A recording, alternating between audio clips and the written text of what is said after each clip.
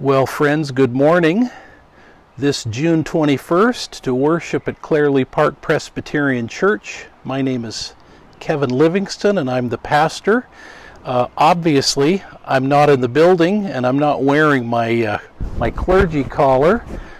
That's partly because yesterday I was in the church doing some work and it was very hot. So I ask you to excuse me today, but we can be surrounded by the beauty of God's creation, as you can see behind me in the backyard of our home. We're here to worship the Lord, and it's good to be together, especially on this Father's Day, when we have an opportunity to say thank you to God for the fathers in our lives and for all earthly fathers and those who act as fathers to many around them. We thank God for our parents. So let's hear these words from Scripture as the Lord calls us to worship Him today. O come, let us sing to the Lord. Let us make a joyful noise to the rock of our salvation. Let us come into God's presence with singing. Let us make a joyful noise to Him with songs of praise. For the Lord is a great God and a great King above all gods. In His hands are the depths of the earth. The heights of the mountains are His also. The sea is His, for He made it, and the dry land which His hands have formed. O come, let us worship and bow down. Let us kneel before the Lord our Maker. Let's offer up our prayers to God. Let's pray. Lord God, we come into your presence now as a church family, mindful of your love and your care in our lives. Lord, the wonders of your creation, which we see around us this very first day of summer, the splendor of the heavens, the beauty of the earth, the order and the richness of nature around us, of your creation. All of these things speak to us of your glory. The coming of your Son, the pouring out in the presence of your Holy Spirit, the fellowship we have in your church, all of these show us the marvels of your love and your care in our lives. O God, this morning we worship and adore you today, O God of grace and glory, through Jesus Christ our Lord. God of mercy, God of love, in humbleness of heart we would confess and acknowledge our sins to you. We forget to love and serve you and wander from your ways. We're careless of your world and put its life in danger. We talk about our concern for others, but all too often, Lord, we fail to match our words with action. Lord, have mercy. Christ, have mercy. Lord, have mercy.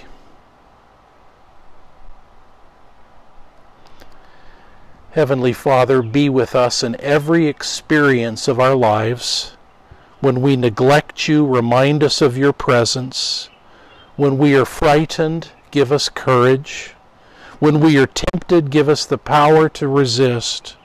When we're feeling anxious or worried, give us peace. When we are weary in serving, give us renewed energy and zeal. For the sake of our Lord Jesus Christ, we pray. Amen. Now, friends, together, let's sing the beautiful hymn, "This is my Father's World."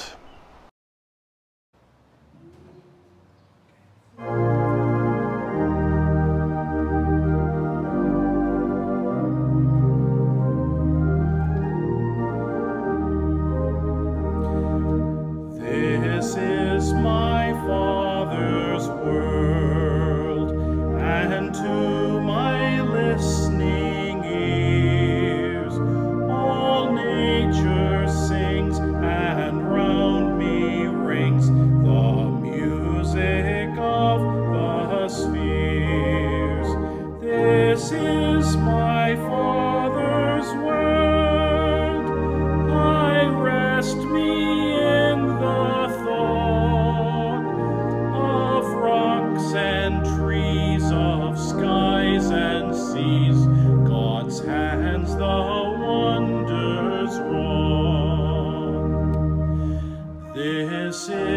my Maker's world. The birds their carols raise, the morning light, the lily white, declare their Maker's praise. This is my Maker's world. God shines in all that's fair. In the rustling grass, God's footsteps pass. God speaks to me everywhere. This is my Savior's word. Oh, let me not forget that though the wrong seems oft so strong, God is the ruler yet. This is my Savior's word. The battle is not done. Jesus who died shall be satisfied, and earth and heaven be one.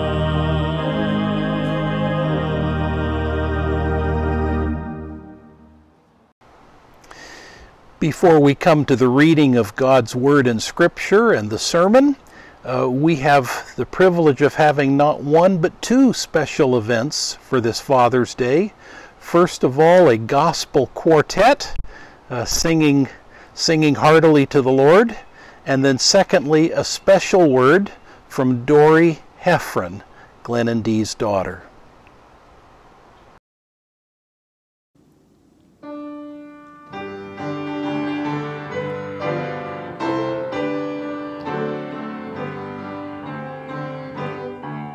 Many years I've been looking for a place to call home, but I failed here to find it, so I must travel on.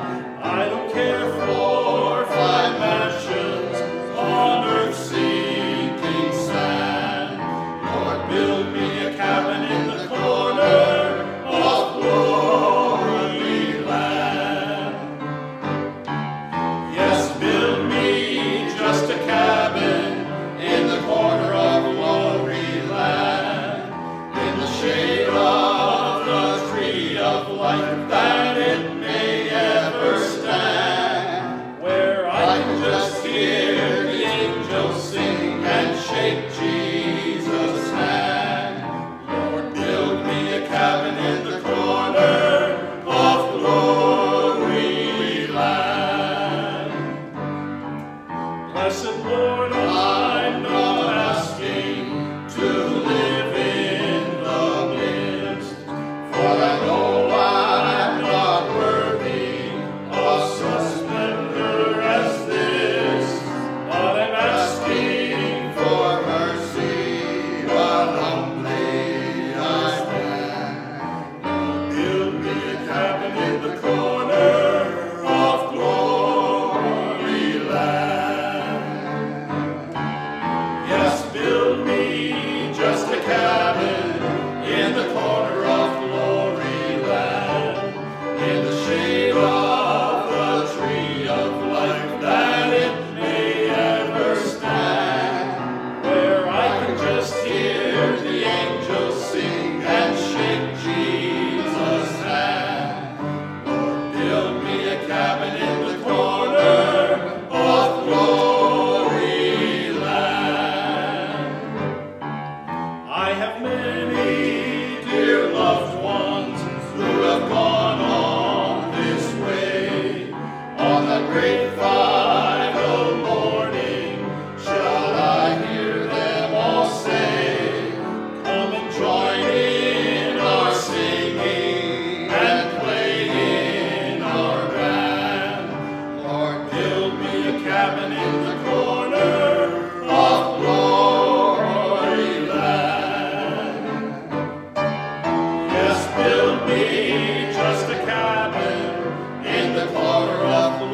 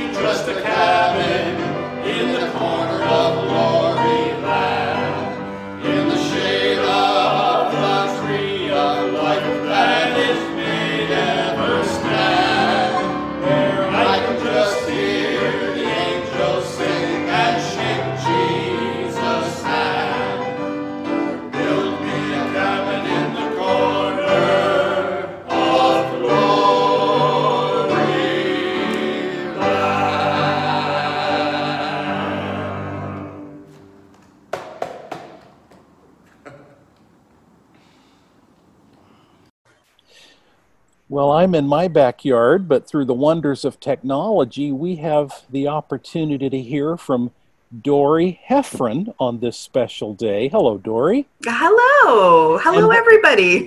where are you speaking from? I am speaking from Henry's bedroom. The Oh, bed is good. made. Oh, that's great. That's great. And this is a special day, I think. But you, of course, Dory, are the daughter of Glenn and Dee Heffron, and you're your mom of Henry, whom I we am. know at our church family. And so we're just delighted to say hello to you, and you have something special to share with us tonight. I do. I have a special poem. It is called What is a Dad by Anne Marie Campbell. A, Beautiful. a dad is patient, helpful, and strong. He is there by your side when things go wrong. He's somebody who guides you and helps you do the right thing. And he helps you solve life's small little things. A dad is somebody who is loving and kind and usually knows what's going on in your mind. He is somebody who listens and makes time to talk. When things are bad, he doesn't turn around and walk. He is a strong shoulder when times are tough and still loves you dearly when he's had enough. He helps you and guides you and all that he can, wants nothing more than to make you a man or a woman in my case. A dad's there when you're happy and even more when you're sad, giving unconditional love whether you're good or you're bad. A dad is somebody that you can also call a friend who is there no matter what and will be there till the very end. They say that blood is thicker than water, but I know this isn't true because my son couldn't ask for a better dad than the one he found in you. I think of all the years gone by and wonder how different things would have been if his real father put forth the love that you have shown him. Happy Father's Day, Glenn, aka Papa. Thank you for showing my son what a real father is and for loving him as much as you do. You will always have a special place in my heart and his. Oh, Dory, thank you so much. That is beautiful. Thank you. And that was for all the fathers of the congregation. Oh, that's kind. Well, listen, the Lord bless you and Henry, and hang in there. We know that with your work with the children, now that it's just opened up again, I know that's added to your busy life. Yes. But bless you and thank you for making this a very special Father's Day for a whole lot of people this week. And thank you. All right. God bless. See you later. Bye. Bye-bye.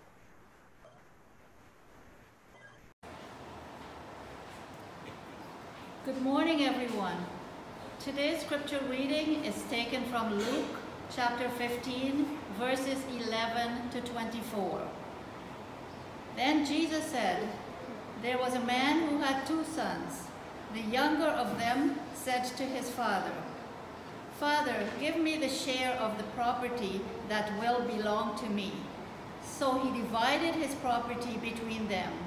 A few days later, the younger son gathered all he had and traveled to a distant country, and there he squandered his property with prodigal living.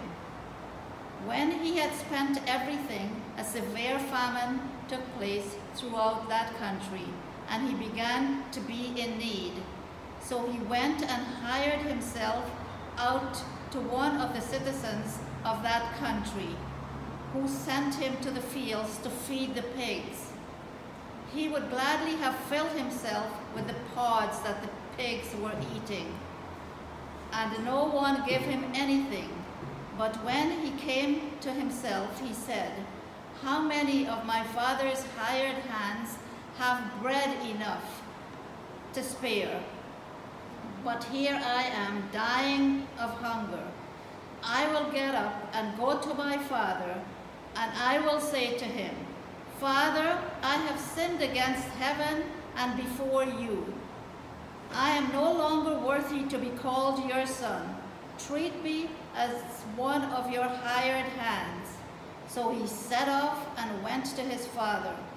But while he was still far off, his father saw him and was filled with compassion. He ran and put his arms around him and kissed him. Then the son said to him, "Father, I have sinned against heaven and before you. I am no longer worthy to be called your son." But the father said to his slaves, "Quickly, bring out a robe, the best one, and put it on him. Put a ring on his finger and sandals on his feet. And get the fatted calf and kill it. And let us eat and celebrate. For this son of mine was dead and is alive again. He was lost and is found." And they began to celebrate. This is the word of the Lord. Thanks be to God. Today we're looking at a familiar story Jesus told, often known as the story of the prodigal son. But we're actually going to be looking at this story for 3 weeks in a row because there's 3 characters. There's the younger son, an older son, and a father. And each week we're going to look at the story through the perspective of one of those characters. So don't think I'm just repeating myself next week. We're doing this on purpose. Today we're looking at the story through the eyes of the younger son. This son is privileged in so many ways, as is his older brother. He's the son of an influential, wealthy man in the village. The son was born into some wonderful privileges, never worrying about where he would lay his head at night, never wanting for food. He has lots of status in the community. When he shows up to events and gatherings in his village as the son of this wealthy landowner, he's one of the privileged, favored people. He enjoys more freedom than the other young men in the community as the son of this wealthy landowner. In other words, he's got a lot going for him. But he's unhappy. He's unsettled. He's frustrated because he doesn't want to keep living in the shadow of his father, always known as the charge of his father, living under the yoke of his father and the responsibilities that belong to him in the family business. He wants to be free, to be autonomous. He wants to be his own man, and he's more than a little bit impatient to get there. Now, there was a way that he could become his own man, gain more freedom, but it would take a long time. He could be a faithful son. He could take responsibilities for the things that are his to do in running the estate and do a good job at that. And over time, his father could give him more and more responsibility so that over a period of years, his father would naturally transfer bigger portions of the household tasks and duties and wealth to both of his sons, including this one, the younger brother. He could do that, but this younger son is impatient. He wants his freedom and he wants it right now. So he goes to his father with an incredibly brash request. He says, "Father, give me my share of the estate." There's a well-known Bible scholar named Ken Bailey who was also a Presbyterian missionary in the Middle East for many, many years. Ken Bailey has done a lot of work concerning the teaching of the Bible in the setting of the Middle East, in particular the parables in Luke's Gospel, like this one that we're studying today. Bailey knows that culture very well and brings out things in the text that are hard for us living here in Canada to see and understand, because we don't know the culture of the Middle East where Jesus lived. Bailey says that every time he would tell this story, the story of the prodigal son, to common people, to peasant people in the villages of the Middle East, they would be shocked by the audacity of this young man. The reason they're shocked is that to give his younger son his share of the estate which would probably have been 1/3 of the total estate, the father would have had to sell off a big chunk of his cattle and property almost immediately in order to get the inheritance money together. Remember, friends, this is before banks, before checks. The father would have to scramble to quickly sell off a big chunk of his cattle and property to generate the inheritance money that his son was demanding. But this would probably have also had a huge economic impact on the whole village, because it drove down the prices of those assets for the other villagers as well, since the father was being forced to flood the market so that he could come up with quick cash to give to his son.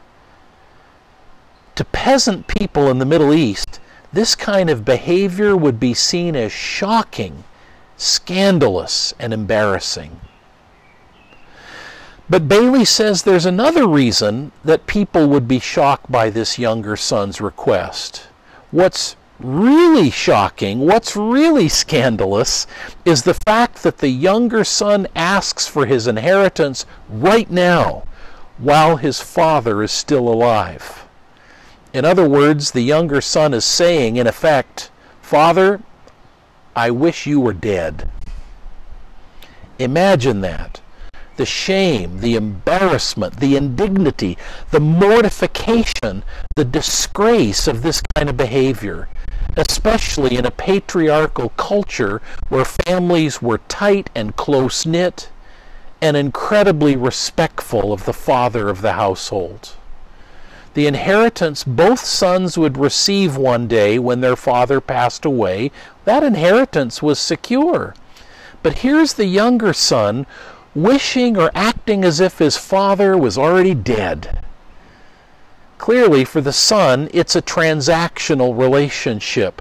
And the son is saying, "All I want is your wealth. That's all I want from you." And this would be heartbreaking for any parent to hear a child to say that to them. A parent back in the Bible days, or any parent today. So right off the bat, we're introduced to this younger son.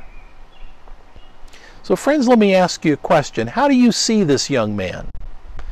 I assume you probably don't like him very much. He's acting ungrateful, a little bit compulsive, somewhat spoiled and entitled, wanting his own way and wanting it right now. But before we judge him too harshly, I want us to slow down for a moment and try to see ourselves in his shoes, to see ourselves in this story. Because this story, as unpleasant as it is the story of all of us, each and every one of us. We are sons and daughters of the King. God created us different from all the other creatures, with God's imprint, with God's image stamped deeply into our nature.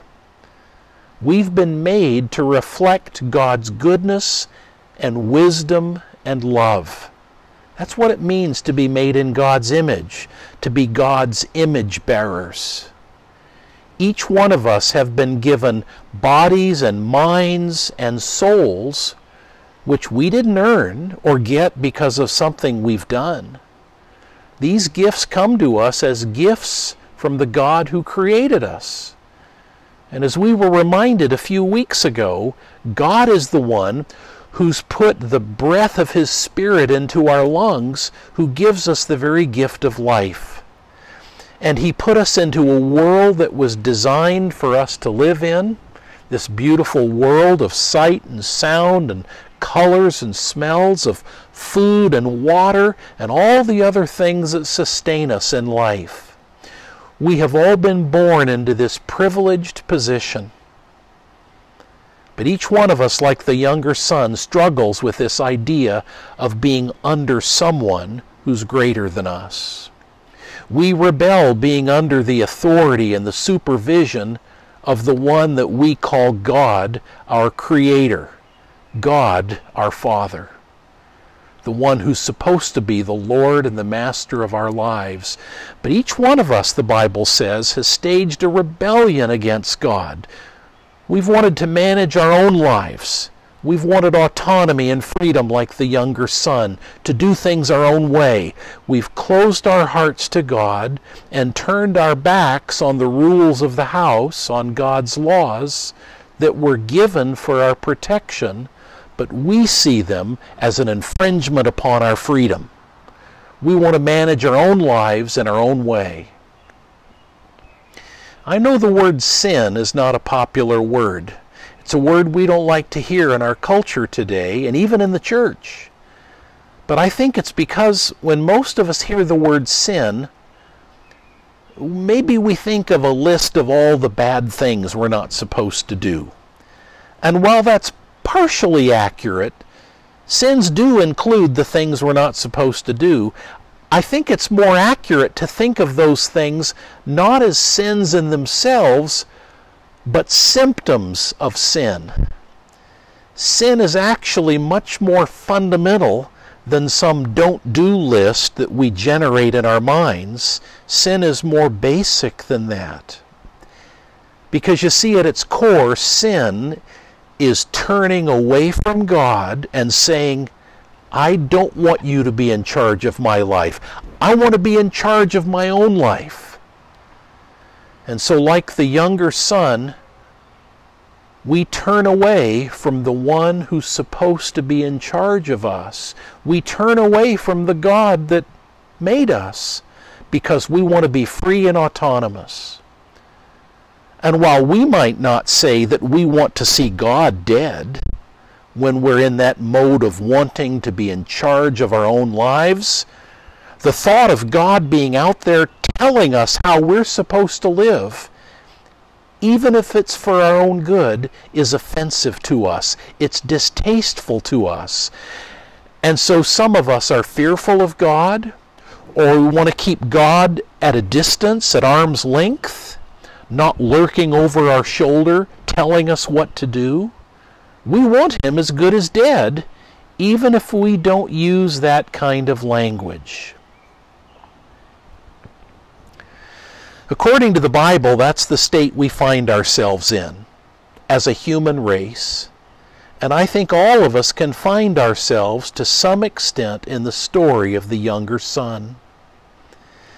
And in response to this audacious request for his share of the estate, notice the father. He doesn't protest. The father doesn't refuse his son's request. The father simply frees up the resources and sells off the necessary property and cattle and gives his son what he has so rudely asked for. I'm sure it broke the father's heart, but he gave him what the son wanted. So now the son goes off to a far country to go far away from his father and the village as possible. And then our text tells us that he squandered his wealth in wild living. Now, if you're familiar with the story, I wonder what kind of picture comes into your mind when we hear about the son at this point. He squandered his wealth in wild living. I heard somebody say when they read this verse that they thought of their university days with tequila shots and lampshades on their heads. Wild living. Waking up in the gutter not knowing who you are and how you got there. That's how some of us read the passage, but it might not be quite what Luke has in mind that he's telling us here. Different translations put it like this. He wasted his money in foolish living. He wasted his wealth through extravagant living. Undisciplined and dissipated, he wasted everything he had. The idea, I think, is more that he was irresponsible. He lived in an irresponsible way. In that culture at the time, what a person would do who had the financial means was probably not tequila shots and lampshades on their head. What they would want to do to establish themselves in a new community was to be the big man on campus, to show how important they were by what they did with their money. They would want to have a reputation as an important person, and the way they'd communicate that was by being a generous person, throwing big banquets and parties and inviting all sorts of people to them. They would give lavish gifts in order to make the right impression on other people. It's not that they would give parties to be wild and reckless, but they would be extravagantly generous so that people would respect them and look up to them. When they walked by, other people would see them as a very important person.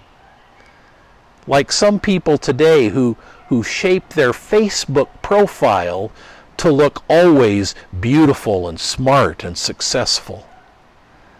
So I think it's more faithful to see this younger son not like a wild partier, but as someone who's trying to establish his own reputation and get noticed and get respected on his own. So what happens next?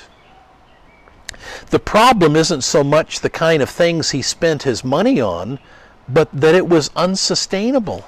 You can't keep on spending money when it starts to run out. He wants to be autonomous, but the reality is he's not autonomous. He doesn't have an income source. He's just spending his father's inheritance money. That worked for a while, but eventually it ran out. He spent everything he had, and now there was no more money coming in, and then an external problem arose. A great famine swept over the land, and now he's in trouble. So eventually he realizes that his plan is at a dead end. His dream of quick freedom is unsustainable. He's going nowhere, and that's true in human life today as well. When somebody decides they don't want God to be in charge of their lives, they start making choices about how they want to manage their lives. Someone can live that way for a while, especially when they're young. It works for a while, but eventually it falls flat. Eventually, it comes to a dead end. In our quest for autonomy, we might pursue some kind of success, however we understand success, and either that success, it eludes us and we're disappointed with our lives, or we get the success we're after, but we find that it's kind of empty. It's not as satisfying as we thought it would be.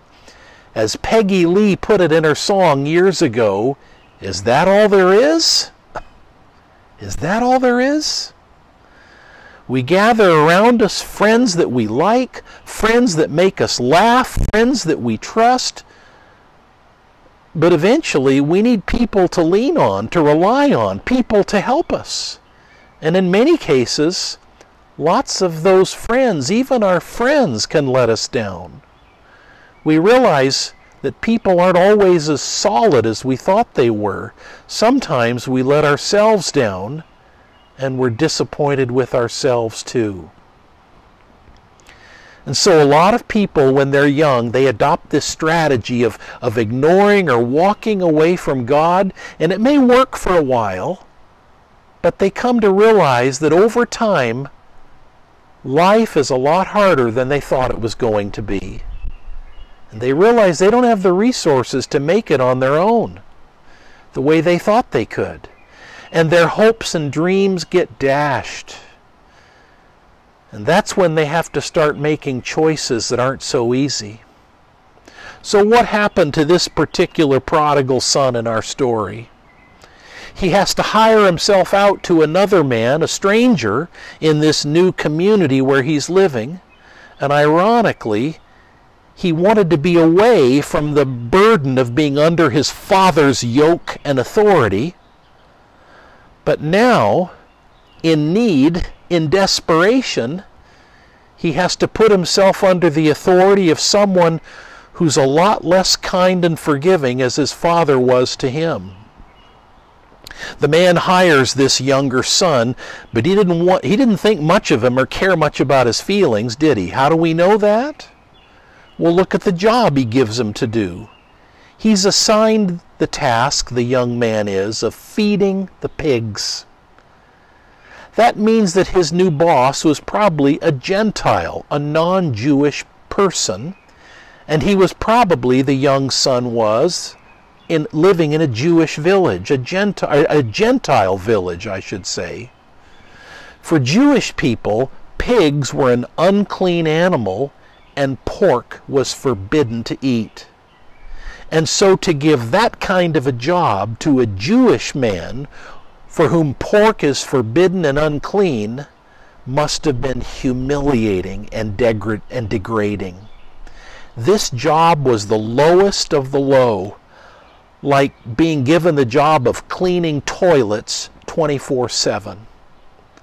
But the young man was desperate, and he took the job because he's hungry. He has to eat. And he sees what a deplorable state he's in, a far worse condition than he'd ever been in before, having to eat the food that the pigs were eating. And friends, that's often the case with us too. When we rebel against God, when we want to go our own way, we find ourselves in situations and in places we never thought we'd be in. And it's not very pleasant. We have this dream that we can be autonomous, that we can be free and easy on our own. But the reality is, as Bob Dylan put it in one of his songs, everybody's got to serve somebody. You've got to serve somebody. And we have to choose whether it's going to be God or someone or something else. This young man discovered that, and many of us have discovered that as well. That's the way life is. So he's in a miserable situation, but then the story starts to look up. I love this part of the story. The text says he came to his senses. And in the midst of the squalor and hopelessness, the younger son comes to his senses and he remembers home. He remembers his father. He remembers it was pretty good back there. I love this part of the story because it's a memory of what was and what should have been. You know, there's a genre, there's a form of stories that were popular back in the 19th and the early 20th century in America that were called Horatio Alger stories. Have you ever heard of them? So called because that was the name of the author, Horatio Alger. Maybe you're familiar with the concept, if not the name. Horatio Alger stories are rags to riches stories. Oftentimes an immigrant in a new land, impoverished boys and girls who start out with nothing at all, but through hard work and determination and effort and ingenuity, they succeed and find economic and social security.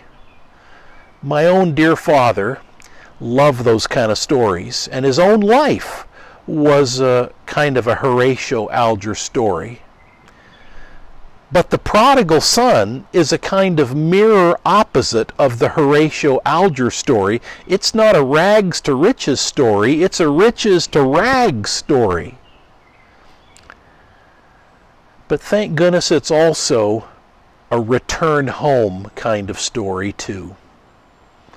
And what I love about this part of the story is that it's also true for us in our relationship with God, our Heavenly Father.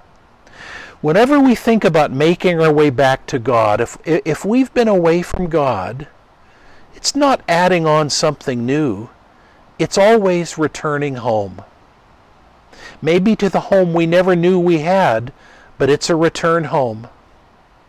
It's always coming back to a Father who deeply, desperately loves us. This is true not only for people who've been raised in the church or done okay in their lives or if they've messed up just a little. No, this is true for everybody. No matter how messed up you think your life is, or if you weren't raised in the church, or if this is all kind of unfamiliar for you, when you consider becoming a Christian or coming back to God, it's always a return home. to the home that you're supposed to be in, to the home you were created to be in, even if you've strayed away from it for a while. It's encouraging to know that we're coming home when we turn back to God. But before the son comes home, the son has got to figure out what he needs to do. After what he's done, he can't just saunter home and walk back in and pick up where he's left off. So he comes up with a plan about how he'll swallow his pride and attempt to go back to his father's home. But it's going to be a challenge for a number of reasons. First of all, he has to get through the village. Because what this younger son did when he left his home was not only heartbreaking for his father, but shameful for the whole village. In those days, in a Jewish village, there was a practice or a ceremony that they would do when someone left the community and went to live with Gentiles, which is what this young man had apparently done. It wasn't a friendly ceremony, but a hostile ceremony called kazara. Village leaders would meet him at the gate of the village with a clay pot, and they would break it in front of everyone in the village and pronounce that you are cut off from this community and you are not welcome back. And that's what the young man faced when he came back. A hostile village of people who'd been shamed by his actions with Gentiles. And of course, another challenge, the basic one he faced as he goes back, is the change in status they'll have to accept as the price tag of being able to come home at all. He decides he will return and beg his father to take him back as a hired servant. He's not going to ask to be brought back as his father to his father's household as a son. He thinks that option is off the table. But maybe if he returns as a servant and begs his father's forgiveness, the father might help him get past that gauntlet of angry villagers and then give him some menial job where he can begin to pay back his father for at least some of his squandered inheritance. That way he could gain some of his dignity back and pay his way back. Now, of course, that'd be a pretty steep climb, because if he's burned through 1/3 of his father's entire estate, he'll never be able to pay it all off, pay it all back. But if he can come home and work as a hired hand, at least he'll have some food to eat and a roof over his head. So on his journey home, he prepared his speech. He'd acknowledge the stupid decision he'd made and beg for mercy and ask for work as a lowly servant. It's a pretty far-fetched idea, but he's going to try to pay his way back into his father's good graces and try to earn even a fraction of his position back again to be with the Father. Now, dear friends, this part of the story really rings true as the way many of us think we're supposed to come back to God. Lots of people have a story something like this. They're raised in the church, but they wandered away for a while. They've been away in a far country, but now they're trying to get their life back together. They want to return home. They want to get into a relationship with God, but they feel like they have to pay their way back. So they come to church and they think to themselves, what do I need to do to earn my way back into God's favor? How often do I need to come to church or tune in on this YouTube service? Do I have to start giving financially? Do I have to help out at the bazaars and the bake sales? Do I have to attend the prayer meetings? Now, listen, all of those things are good things to do. But what breaks my heart is that people feel they have to earn their way back. They have to do certain things in order for God to love them, in order for God to accept them into His family. They're doing these things in order to earn God's approval because they don't yet know that they don't have to earn God's favor. God our Father wants to give it back to us absolutely free. And that's why the end of this story is so important for us to hear. The son wants to earn his way back, and he's rehearsing his speech all the way home in his head that he's going to give to his father. But before he can give his speech, from a far distance, it says, from a long ways away, the father sees his son coming. The son doesn't even have to walk all the way home. He just has to take that first step towards his father. And then a smile breaks out on his father's face as he sees his beloved son on his way back. And the text says his father's heart was filled with compassion. He loves his son. The father hasn't even heard the "I'm sorry" speech yet, and he doesn't need to. Instead, the father runs to his son and throws his arms around him and kisses him and says, "Welcome home."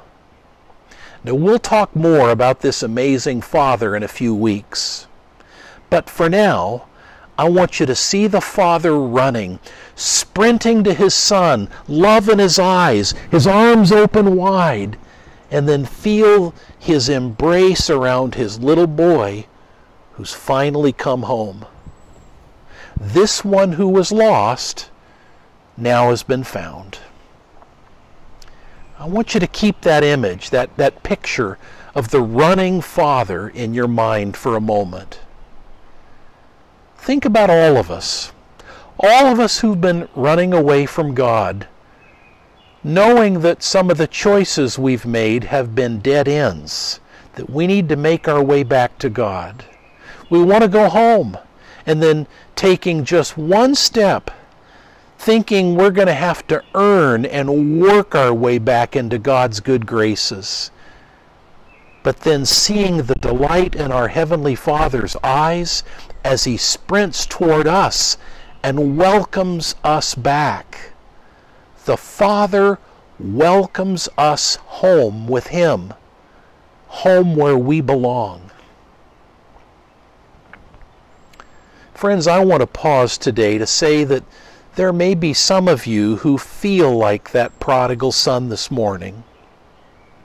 Maybe you felt far away from God, but now you want to reconnect with God. And so you're watching this YouTube service and you want to get reconnected with the church again. Or maybe you're thinking like the prodigal son did, that you need to pay your way back because you've been away and you need to earn a place at the table. If there is anyone out there who wants to come back to God, or maybe you've never known God personally, but you're listening today, hoping you can find your way back, I want to give you an opportunity to take that first step, just like the prodigal son did in our story, and experience the Father coming for you, coming towards you with love and bringing you home. If you're wanting to take that step, the only thing you need to do, the only thing, is to be willing to acknowledge that you've turned away from God and that you want God's forgiveness. That's all you need to do. I know that a lot of us at Clarely Park Church, we've already done that. But it's so important to me that everyone who hears me this morning talking gets an opportunity to say yes to this gift that the Father wants to give to every one of us. So in a moment, I want us to bow our heads.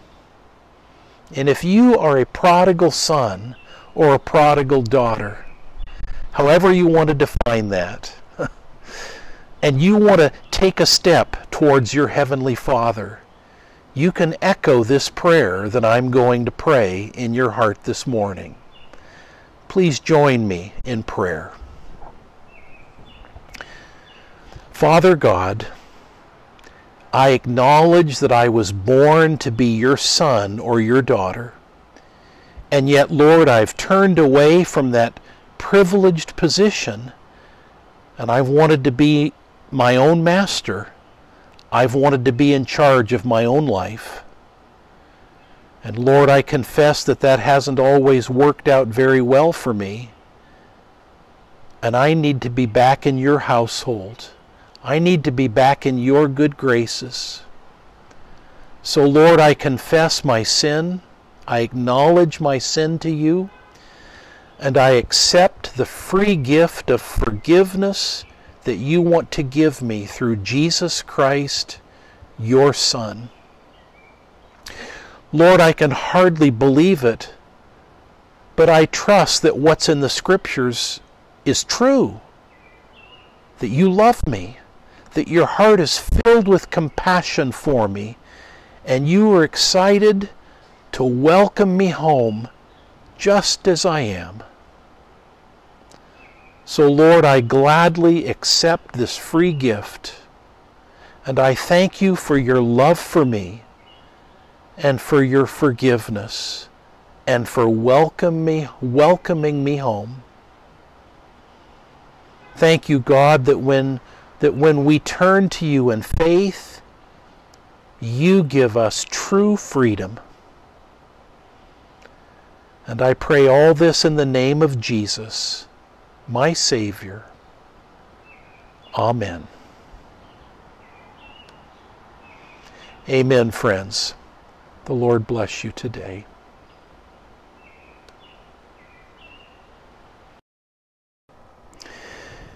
Before we come to our time of prayer, we have another special treat for you. 3 of our children will be singing the lovely song, You Lift Me Up.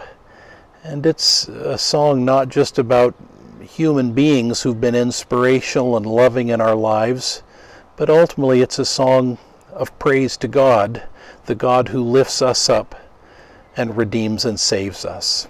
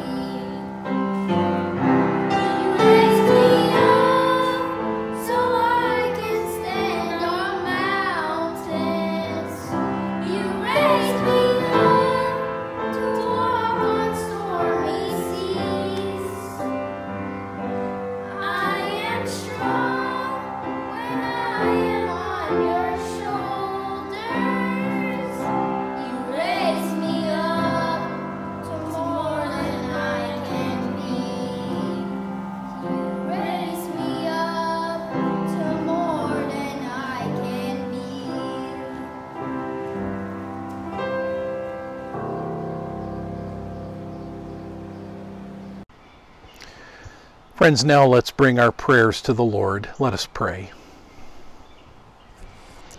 Gracious God, rejoicing in your blessings, trusting in your loving care for all people, we bring you our prayers for the world.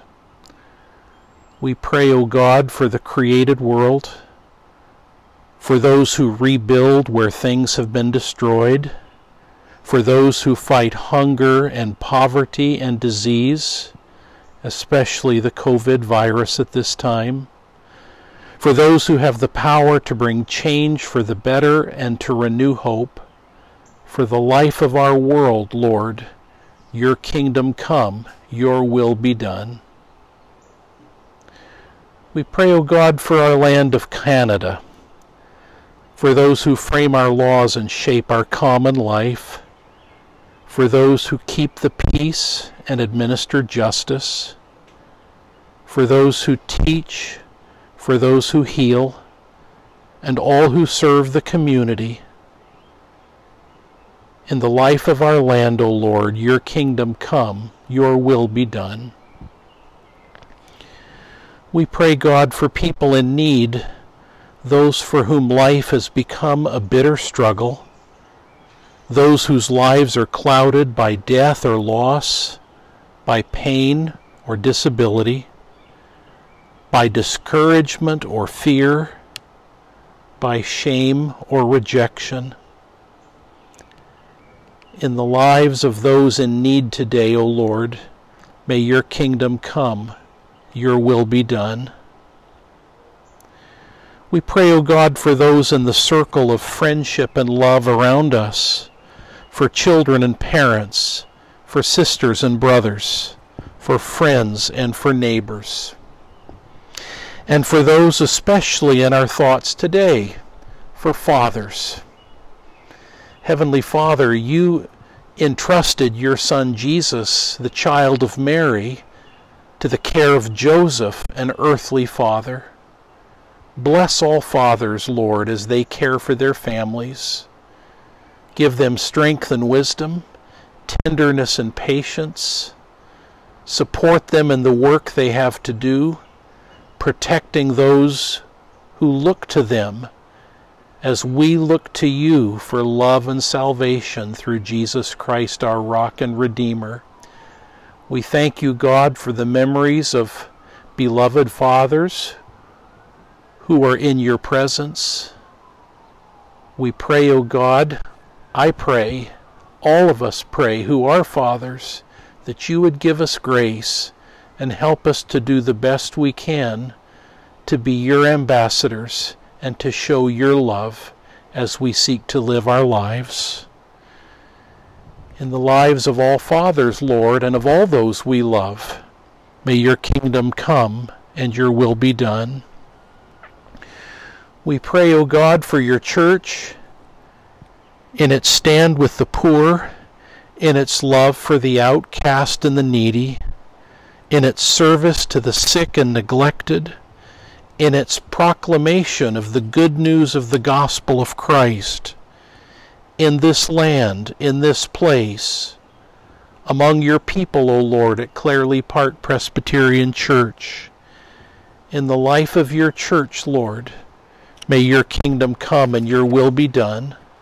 Almighty and everlasting God, we thank you that you have brought us safely to the beginning of this new day and this new season of summer. Keep us, O God, from falling into sin or running into danger. Order us in all our doings and guide us to always do what is right and just in your sight. Through Jesus Christ our Lord we pray. And now, friends, I would ask if you would join me as together we would pray the prayer Jesus taught his followers to pray, saying together, Our Father, who art in heaven, hallowed be thy name. Thy kingdom come, thy will be done on earth as it is in heaven. Give us this day our daily bread, and forgive us our trespasses, as we forgive those who trespass against us.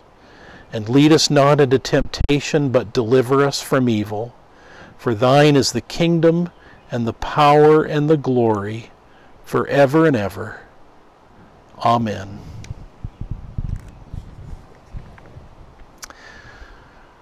Well, friends, now receive the blessing. Go in the peace of Christ, and may the peace of God, which surpasses all understanding, guard your hearts and minds in Christ Jesus. And the blessing of God Almighty, the Father, the Son, and the Holy Spirit, be among you and remain with you always. Amen.